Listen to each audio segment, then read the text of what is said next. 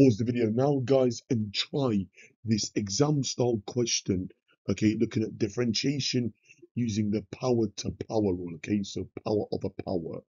Okay, this is from the Edexcel Pearson Level 3 GCE Mathematics Advanced Paper 1, Pure Maths 1, and it's a specimen paper. So this is from the 2017, okay, when the specification was first written, okay, for the June 2018, okay, exams onwards. Okay, question number 1. The curve C has the equation y equals 3x to the power of 4 minus 8x cubed minus 3. AII, find the over the x, so differentiate, okay, find the rate of change. The power comes down as a multiplier and the power reduces by 1.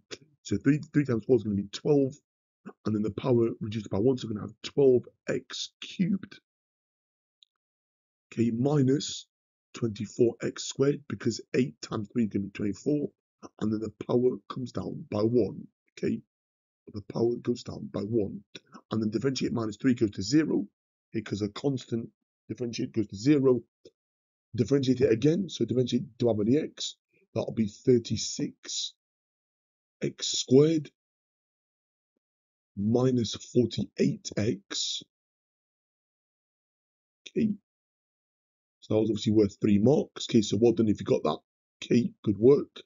Part B, verify that C has a stationary point when x equals 2. We sub in x equals 2 into do over the x, making sure that it's equal to 0. So we're going to have 12 lots of 2 cubed, okay, and then subtract 24 lots of, okay, 2 squared. 2 cubed is 8. 8 times 12 is going to be 96, if I'm not mistaken.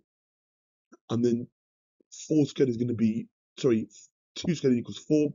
4 times 24 is going to be 96. We have 96 minus 96, which is equal to 0. Again, if you're unsure, just bring it into your calculator, okay? So make use of your calculator where you can. Okay, I'm just doing obviously a bit of mental maths here, okay? So that's part B done, okay? So remember, stationary points, okay, or turning points is when the y over the x is equal to 0. Part C, determine the nature of this stationary point, giving a reason for your answer. So we substitute in x equals 2 into the second derivative, okay, to find out if it's bigger than 0, less than 0, or equal to 0, okay? If it's equal to 0, then it's a point of inflection, okay? If it's less than 0, then it's a local maxima, and then if it's greater than 0, then it's going to be a local minima, okay? We have 36 lots of 2 squared, subtract 48 lots of 2. 48 times 2 is going to be 96. So we're going to be minusing 96 or subtracting 96. 2 squared is going to be 4. 4 times 36. Double 36 is going to be 72. Double that will be 144. 144 minus 96. That's going to be greater than 0. Okay. Therefore, okay, we have a local minima. Okay, or a minimum point. Okay. So local minima. So min, okay, or a local minimum point. Okay, either word would suffice. Okay, so you give me like a minimum point. Okay, when x is equal to 2. Okay, so it's a minimum point. Okay, and that's my answer for part 3.